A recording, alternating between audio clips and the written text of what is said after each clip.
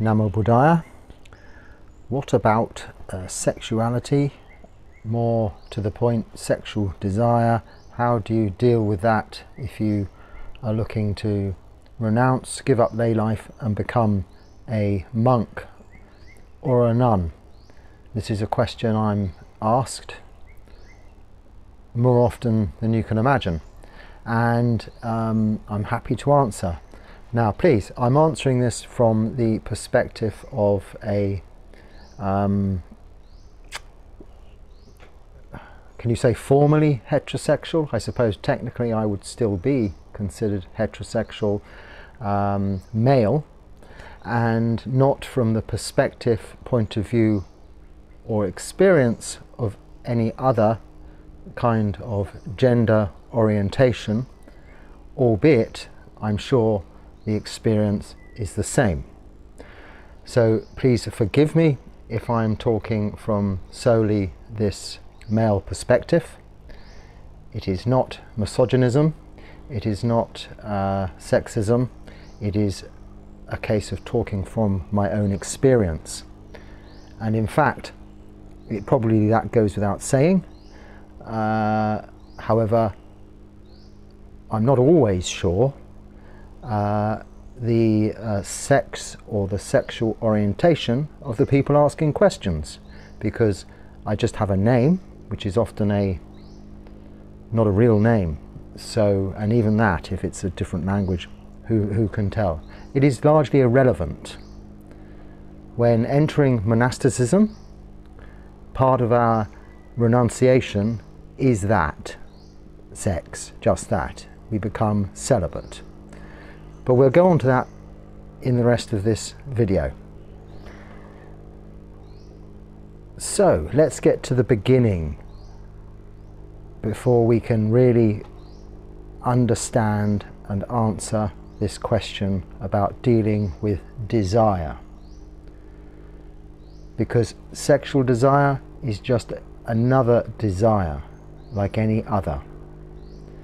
There are two main, would you say, carnal or animal desires resonant in human nature, which are to survive, for the human species to survive. So this is the first desire actually, so there's one. But this is made up of two things. To eat, to feed yourself, and to procreate, to make other human beings. Then, of course, with those comes other attached desires. To protect what you have, so this is where fighting and war and things come from. To keep what you have, which is where selfishness and to some extent greed comes from, and so on and so forth. Essentially what we're dealing with there is the root defilements of greed, hatred and delusion. Delusion really just being a misunderstanding of the first two, greed and hatred, and all that we associate with in our lives. So the Buddha taught there's suffering and the end of suffering, and specifically in the Four Noble Truths, that there is suffering, a cause of suffering, an end of suffering, and the path leading to the end of suffering. Normally, at this point, I jump straight to the path leading to the end of suffering, because that brings about the way of diminishing, undercutting, eroding, getting rid of the cause, those three elements of greed, hatred and delusion. So that Noble Eightfold Path we would normally then break down into the practice of Sila, which is a moral virtue, Samadhi, which is meditation, and Panya, which is the development of the mind or wisdom. Specifically, right view, right intention, right speech, right action, right livelihood, right effort, right mindfulness, and right concentration. But I'm not going to do that today. We're going to get to the point. That is the point, that is the practice, Sila, Samadhi, Panya. But why? Why are we suffering? Because, as the Buddha said, there is a cause. So, Four Noble Truth number 2. There is a cause of suffering. What is the cause of suffering? I ask you, but I'm not going to get an immediate answer back. The cause of suffering is desire. However you dress it up, it is expectation, it is hope, it is disappointment, it's all of these things. But we'll look at it right now, how desire works. Firstly, this can be broken into 2 parts. There are 2 forms of desire. I have some Pali words. I try not to use too many Pali words, but some Pali words are very useful because they're more descriptive. We have 1 word for desire, for instance. In the Pali there are 2, which is how I can break desire into 2 things. I could just say there's wholesome desire and unwholesome desire. But that gives an association to some desires which don't really seem morally wrong or unwholesome. Like, for instance, the desire to have a pizza and a beer whilst watching a movie this evening is not a morally wrong thing to do. Nothing wrong with that at all, and quite a common practice on I think a Saturday night.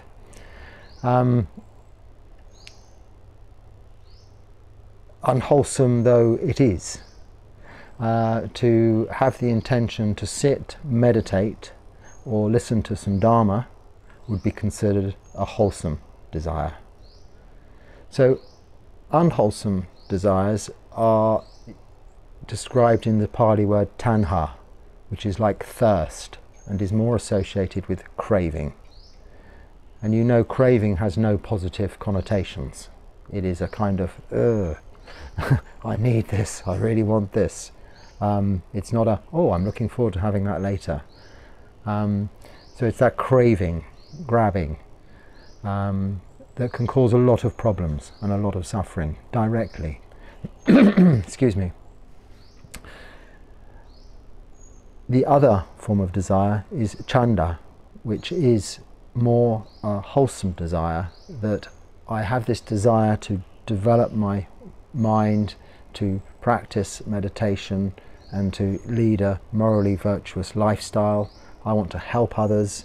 I have enormous compassion for, say, different animals that I'd like to assist. This is a desire, of course, a strong desire in many people, but it's a positive, wholesome desire. So it's just separating the 2. Now the desire we're talking about today is tanha, craving, thirst. Why do we become monks? Let's answer that first of all. We would wish to become free of suffering within this lifetime. So we're taking the fast track towards, if you want to call it enlightenment, you can call it that, or the path to Nibbana. Why is it the fast track? Because we get rid of a lot of the obstacles that we face as human beings with human nature, with those carnal desires of wanting to procreate and to feed ourselves and to protect and survive. We get rid of a lot of those tanhas, those desires, those cravings, those what we consider needs but are only wants. You only want a pizza and a beer and to watch a movie. You don't need that. If you're hungry, rice and dal will do. For instance, for most of 2.5 years just recently in India, I've not been in the monastery, so I've been living outside, relying on a meal called prasad, which is the sort of the Indian equivalent of the English soup kitchen. But rather than soup and bread, you get rather thin dal and rice and dal, and that's being nice. But it's good, it's substantial, it's clean, it's fresh, it's wholesome. There's some vegetables, but nothing much. but you can survive. You get rid of hunger. You still have the desire to eat that in the morning, so it never gets boring because you're hungry. As you know, we only eat once a day, so there are no other options really when you're needing your food to be offered for a monk living outside than to do that. So I had no problems there with that. Nutritionally I have suffered, admittedly, and I'm now having to catch up with some. I have a little bag of goodies here which I must finish before 12 o'clock today, which are replenishing my missing nutrients after quite a while. So this is the need to eat, and it is satisfied by supplying food, and then that need has gone. And one would get used to this situation, and there is no suffering. But now, and just take, this is how this actually came up for talking to you about this today. Every day, the food, we go on alms round. The food is, the rice is put in your bowl to its maximum capacity, in fact overflowing, and other foods are offered, and an assistant comes along with us, a layperson, collecting it all together. It's brought back to the monastery where more is offered, and then we sit the monks on a little platform, and it's pushed along after it's offered on little trolleys. But you never know when the trolley train will end, because the trolleys go this way and that way out there and then can be replenished and continue. So what do? Do you do you hope, if you just put a little bit of the first thing that comes along, because it all looks very nice and tasty, do you just put a little bit in and hope some more comes? Or do you max out just in case it doesn't? This is greed showing itself, manifesting itself in me, the monk. This is more because I've been used to having to like struggle a little bit with the getting food and eating, and not used to the choice and supply that is offered in a place like this. Then once you get used to the amounts, then comes the next problem. As I've been here now a couple of weeks, I can describe this to you. The next problem is you kind of know what's coming next, some nice things, and then sometimes they don't, and sometimes they do. And there's lots of nice things. And then you have choice. Now what are you thinking about now? It's not just satisfying your hunger and getting out of there and getting back to your meditation, is it? It's, I wonder if that delicious thing will come today, or should I have two of this delicious thing? Now this is then suffering, because you've got choice. It's suffering as a result of tanha, not as a result of being hungry. And okay, it's a mild form of suffering, but it can be emotionally affecting, and it can come up in your practice of meditation. Thoughts of the meal you had this morning and the meal you're going to have tomorrow. Do I take too much? Have I taken too little? So why is monasticism the fast track? Well, because we are firstly given this situation to control those two desires, the worst kind. Worst is the wrong word, the most difficult kind to control. And that is eating and sexual desire. Not hunger, but just food in itself, the enjoyment of food, the desire, the tanha, the thirst, the craving for food. Nice food, food you like, not necessarily just need. And sexual desire. So food is dealt with by us only eating once a day, what we collect on alms round, and after that, midday comes, no more eating. So at least only part of our day is given to that desire. It can't overtake the mind then until the following day when one goes on alms round. Here we've eaten by 8 o'clock, well 8:30, 8:45. Okay, I brought a couple of like milk things. I didn't have much milk when I went a bit vegan out of choice in India, but I'm kind of having to sort of balance things out, so I have some yogurt things in there, but I won't have anything after midday, obviously. So this choice then causes this little bit of not anxiety, overthinking about something that doesn't need to be thought about. because you can satisfy your nutritional needs very quickly, very easily, very simply. And the living the monastic life enables that part of desire to be eradicated quite quickly.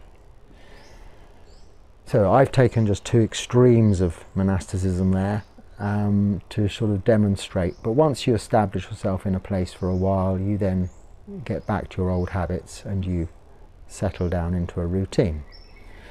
And sexual desire, monks are, and when I say monks I mean monastics, nuns, all sorts of whatever, are celibate. So there is, let's look at the precepts, the 5 precepts of no killing, no stealing, and then refraining from sexual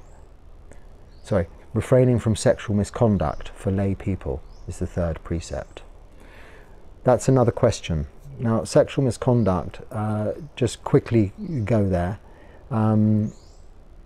It says nothing in the Buddha's teachings about whom you're having sex with, whether it's opposite sex, same sex, or however many partners in a lifetime or at one time you have. It doesn't say anything about that. It purely says that one must respect each other in the way that I like to sum it up by, it must be a mutually beneficial and agreeable transaction, if you like. It is an act taken part in for each other, for no one's benefit or gain, other than mutual gratification, if that makes sense. Anything like teacher to student, boss to employee, this kind of thing is a no-no. If you're in a fixed relationship dependent on the country, the laws and the rules around your marital relations, if you're in a marriage, then one should not commit adultery outside of marriage, because of course that is clearly going to upset the other party. So this is what it's referring to, refraining from sexual misconduct. Obvious, I know, but I do get asked this. And then, of course, the other 2 precepts are no lying and no taking of intoxicants. But for monastics, the 3rd, and as soon as you go to stay in a monastery, when you take 8 precepts, the 3rd precept changes to no sexual activity whatsoever. And then the next 3 are no eating after noon, which we've just discussed, after midday, no entertainment or beautification, and dressing up and makeup and earrings and necklaces and listening to music and singing and dancing, and no sleeping in a high luxurious bed, sleeping place. That's the 8 precepts which anyone coming to stay, even for a day or a few days, as they do here on the Apostolate days, lay people come to monasteries and stay for 24 hours and take the 8 precepts. I say here, I don't think anyone is doing that here. I'm not sure whether they may be in the other section with the nuns and more meichis, so I don't know. I think there's always someone, lay people, staying here. I'm very separate from everybody in this kuti. I'm very fortunate. It's very nice like that. So monastics have this situation, but the question is, from the people wanting to become monastics, well, how do I deal with all that sexual desire? It is there, of course. The same way as we deal with that desire for the pizza and a beer and a movie on a Saturday night. It is the same thing. If you feed it, you'll want it more. If you have a pizza and a beer, you'll want the same next Saturday, or even you might want it sooner, or even it might not be enough and you'll want more on that same day. This is the same with sexual desire. Desire is like fire. Yes, fire and desire rhyme. Nibbana means cooling. It actually literally translates as to cool down, and this is what we're heading for, Nibbana, which means a whole lot of other things, but the literal translation of the Pali word is to cool down. Be cool, unagitated, not hot, not all fired up. What do all these craving desires, tanhas, give us? They fire us up, they get us heated, they get us, it's the hunting instinct, the going out and getting instinct coming up through our nature, our human nature. And we're looking to cool that. Now, if you think, okay, well, I'll just have one bit of pizza, or I'll have just one little bit of sexual relations, or I'll have just one glass of wine, yes, it's okay. And you may be super disciplined, and that's okay. As a layperson, none of those things are morally wrong anyway. As a layperson, you can do all of those things. But it isn't the case. You generally want more of a good thing, because these are good things. That's why we do them. That's why we want them. We don't need them, we want them. They're made good in order for the species to survive. For us, food tastes nice to make us eat it. Sex is good to make us do it. This is how the human race is here today. So we must be very grateful for it. It's not a problem, and there's nothing morally wrong with any of it. But reminding you of the question is, how do you then become a monk or a nun? Because you've still got this baggage, if you like. Well, you have to just jump in at the deep end and trust the practice. Because, like a fire, if you add fuel to it, the fire will increase. And outside there, in the world, there is a lot of fuel. From increasing your desire for the pizza, beer and a movie, to increasing your desire for a woman or a man. It's all out there. In your face, on the TV, on your phone even, everywhere, all of the time. Even without those things, with each other, interpersonal relationships, men with women, women with men, women and women, men and men, so on and so forth. It's there. In the monastery, it isn't. And for a long time, as a trainee, as even a bhikkhu, you're not allowed out of the monastery. So you're only with monks. There is no media, there is no TV, there is no movies. And you have Dharma talks, you have meditation. So to some extent, you're not looking at it, you're not adding fuel to the fire, but you're also not suppressing it. Don't get me wrong, you must not try and suppress what is only naturally human, but what you must do is understand it. And when I say understand it, understand that the desire will arise. It may hang around a little while, but it will go away. And when it does, you can congratulate yourself to say, I didn't act upon that desire. I didn't go and get that pizza, that beer, or watch that movie. I just sat here, saved all that money, and I'm actually not hungry. Didn't I do well? Or, if it's the other matter, you didn't do whatever you were going to do to satisfy that desire. And either thing wouldn't have done any harm to anyone. I agree. But in terms of cooling, reducing desires for the future, it wouldn't achieve that. It would only add fuel, even if it's only subtle and underlying, to those desires for the future. Now take yourself to the end of your life. You heard me speak yesterday or the day before, maybe a week ago now, about the man I went to watch dying. This is Uposatha. So tonight, I think we're going to see the dead man. I think probably Nisachik, which is the all-night sitting practice that monks do. We stay up all night on the Uposatha, meditating. We will be doing, well, just me and this other monk, one other monk, meditating with this dead man. Yes, so this is a practice in Thailand.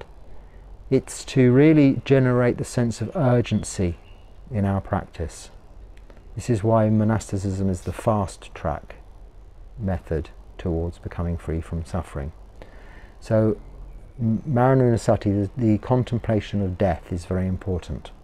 Not in a morbid way, but as the true reality of our existence. So tonight, when I'm with this man, I will be looking, seeing how a week of worths of decay and what have you has gone on, and understanding that this is me in a few years' time. It's you also, and the monk next to me and whoever's going to be making the coffee, I hope, all night long. This is a contemplative meditation. It's very real. It's there for the reason of giving us a sense of urgency, because the Buddha said the days and nights are marching relentlessly on. How well are you spending your time? And I've probably got those words quite wrong, and some monks can quote it in Pali and all sorts, but along those lines, how well are you spending your time? And I've mentioned this before on these day before Uposatha Day, on the 15th, 14th, 15th days of the month.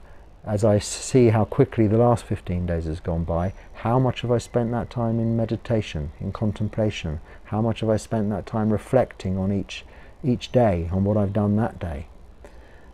This practice of being with the dead, understanding the nature of this, brings us back into the real nature of our impermanent bodies, and therefore an understanding of this desire and the problems it can cause. Because let's say we've always satisfied that desire of this pizza, beer and movie, or gone out and satisfy our sexual desires with others or alone.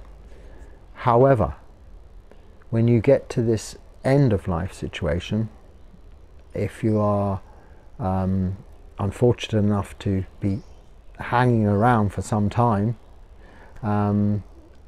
or even if you just get to an age and are quite healthy in other respects, many of these activities that you enjoy now will not be available to you, either physically from yourself or certainly from the point of view of others joining in with you. But if you've fueled that desire all of your life, then you're going to have an element of suffering to deal with at that stage of events. And it's a suffering because it's a desire at that point then that you cannot satisfy. So these tanha desires, thirst desires, are all insatiable, unsatisfiable, which is why they are dukkha, unsatisfactory. Whereas the desire to meditate or lead a virtuous lifestyle is something that is achievable. You can always meditate, it doesn't run out and it doesn't cost anything. And even on your last breath, you can be observing that breath. And if you've learned how to, enjoying that breath as much as the pizza, the beer and the movie and the other things. So if you've arrived at the end of your life with all of those pleasures in that one breath in, even if you're dead before the breath out, you've died smiling. You couldn't have had the pizza, the beer and the movie, or the lady in the bed with you, or the man, or the whatever, but you've always got the breath. And the practical aspect of developing this cooling of that desire is just a matter of shielding, guarding our sense doors of seeing, hearing, smelling, tasting, touching, and thinking about these things. If you spend your day looking at pictures of pizza, beer and movies, smelling the cooking pizzas and tasting, imagining the taste of beer and all of these things, you're going to be fueling that desire. So you divert your attention away from that and your conscious awareness towards something wholesome. If it's too difficult for you to concentrate on your meditation object as a result of the overwhelming desire for some kind of food or gratification, then you can either listen to the Dharma or you can take the opposite approach. This is where death contemplation comes into being. I'll use the example of a man and a woman because this is my experience. If you see a beautiful woman, which you do not see when you're in the monastery, but if you're going out and you were to go into the wrong sort of places and see perhaps on beaches, for instance, public beaches, there's a very nice private little beach here. No one's allowed there, just these 2-3 monks. But if I was to go a little way up the road, I'm sure there would be beaches with ladies with next to nothing wearing on. Didn't say that right. But as a monk, you don't really go to these places. There's been situations where I've had to pass through these places often. Not so much a problem in India, because there were no tourists for the whole time I was there, mainly. It was generally been COVID time, and the Indian men and ladies wear full clothes on the beach, even in the sea, swimming. No nakedness going on at all. I'm not saying there's anything wrong with that either. It's normal, it's human, and it's fun.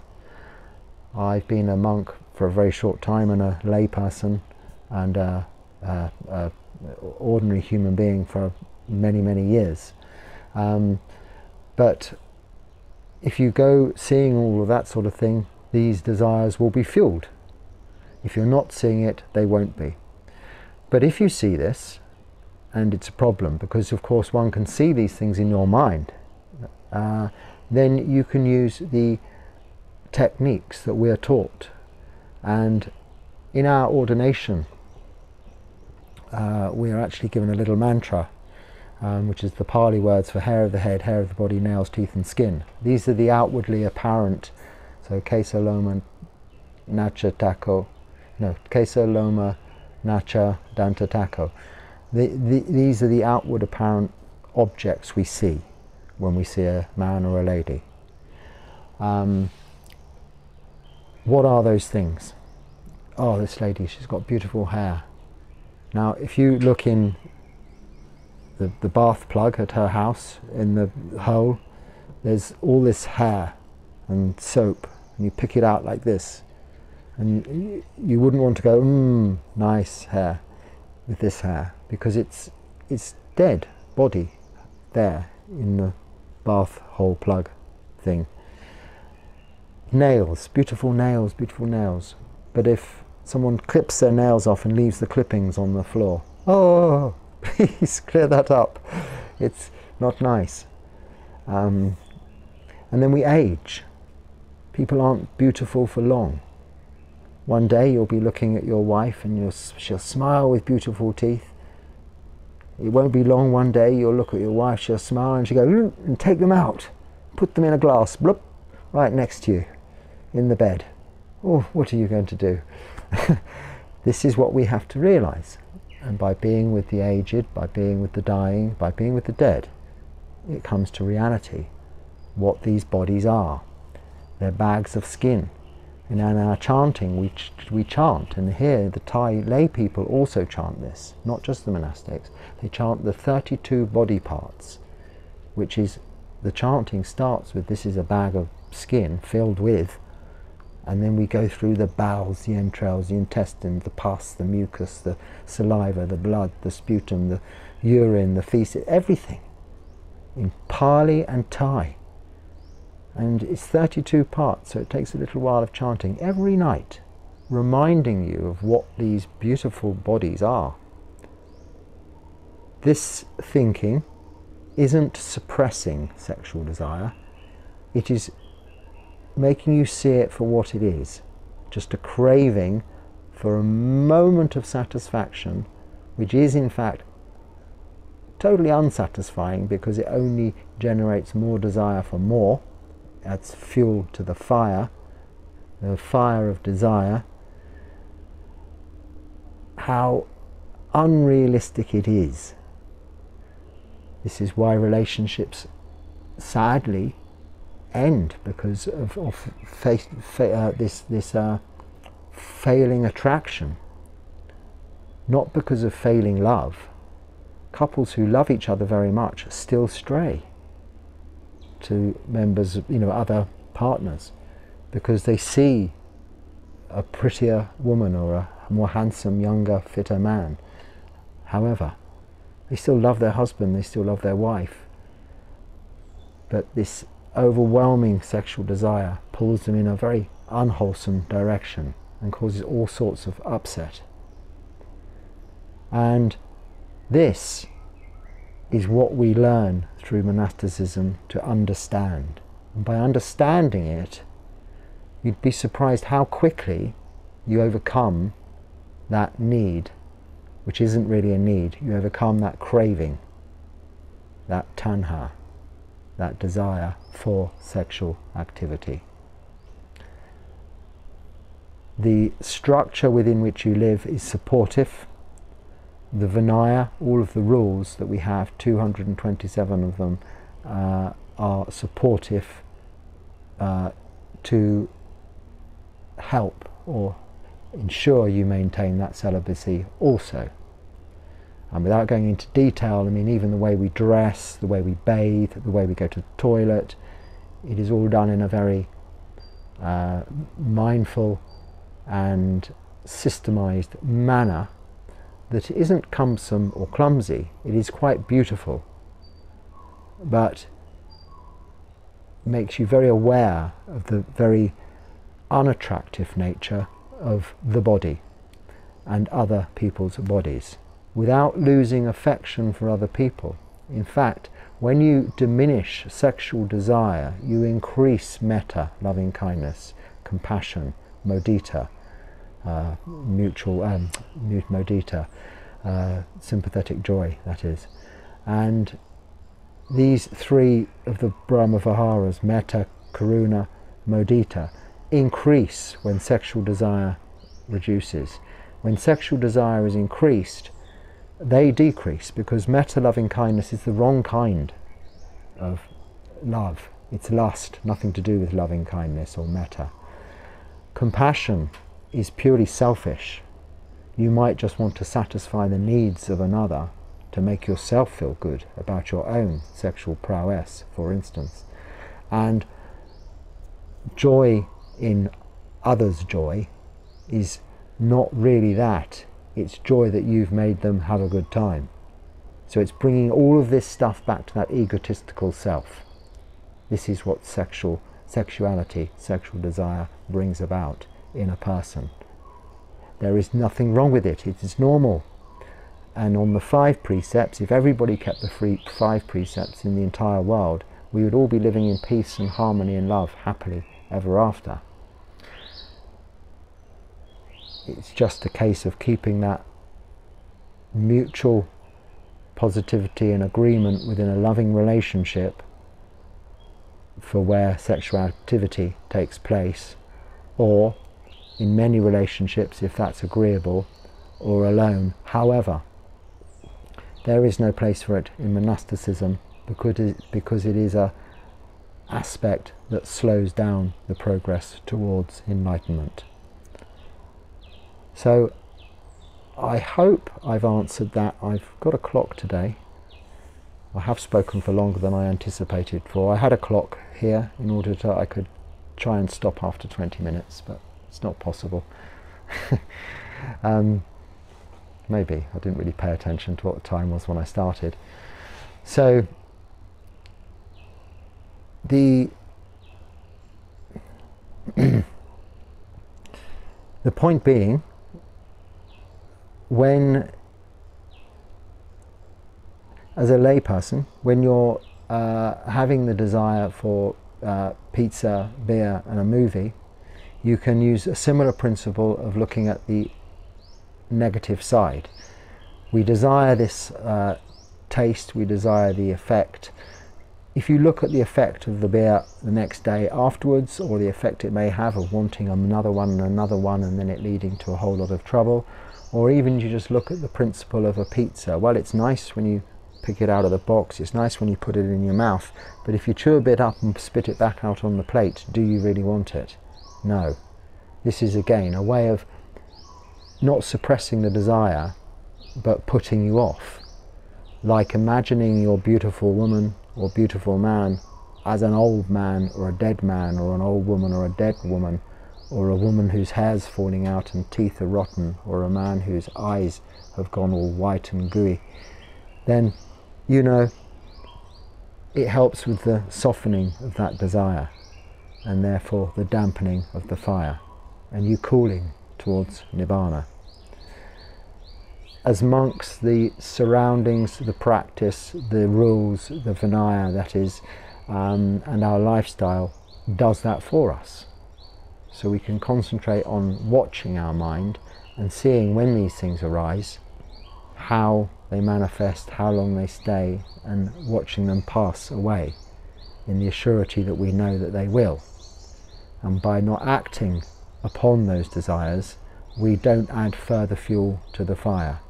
So very quickly those desires, I'm not saying they don't arise at all, but the need to act on them does not arise, and the desires arise less often. And in fact you develop so much more overwhelming metta, karuna and mudita for all beings, seeing all beings and human beings like your brothers and sisters and mothers and fathers. And this kind of love is not a sexual love. This kind of love is a mutually beneficial relationship, and all beings become that when you adapt your tanha and cool it into chanda, which is this wholesome desire. So all people don't become all walking skeletons or bags of skin. They become the same as you. You are as much a person as that is a person, and you aren't just one thing necessarily, but you have the respect for them and the love and the compassion for them without that attached attraction. It doesn't become an issue. So for anyone deciding or thinking about monasticism, if that's an obstacle, the way it works anyway is one starts in a monastery for just a few days, and then you go away, and then you try for a little longer, usually a few weeks, and then you go away, and then if you're allowed, because they watch you, they look after you, and you come back and you try for longer. So it's not really jumping in at the deep end, it's putting your toe in the water and trying it out. You can try it at home. It's a little more difficult in the outside world, but if you're going to succeed there, you could succeed anywhere. These things, phones, social media, not social media, I don't know anything much about that to comment apart from this thing, YouTube thing.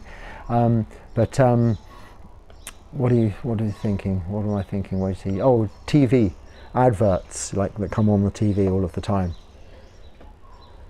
God, I haven't seen a TV advert for such a long time, so I can't imagine what they are about now. But I'd imagine the same things, yeah, toothpaste or, I don't know, new cars, big furniture shops. They used to have in January adverts for furniture shops, I remember. Bed shops, lots of the adverts for those in January. Like everybody in January has to get new beds and new furniture, so they make everything half price, which seems to always be half price throughout the year if you ever go to these shops. This kind of thing. You know, this is all very disturbing. So don't watch all that kind of thing. Watch the television station that doesn't have those adverts. And if you have YouTube, you can get this thing called, I have it, because in India it's very cheap, YouTube Premium. You don't get any adverts. That's why I have that. So if I watch a Dharma talk, then mind you, monks talking, I don't think they get any adverts anyway, because who's going to want to advertise with us? We're telling you not to buy anything at all. You don't need anything. So surely no one advertises on my talkings. If they do, I'd be interested to know what they're advertising, because I can tell you now, you don't need it. Oh, that's probably got me banned. I better stop talking. It is time to go.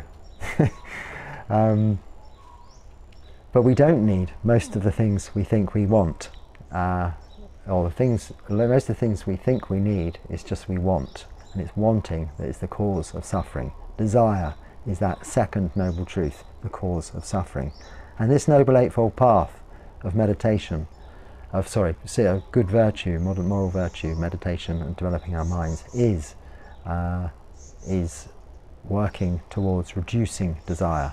But specifically, knowing that it's desire that is the cause of suffering is a good way towards making big inroads on this battle towards reducing and eradicating greed, hatred and delusion.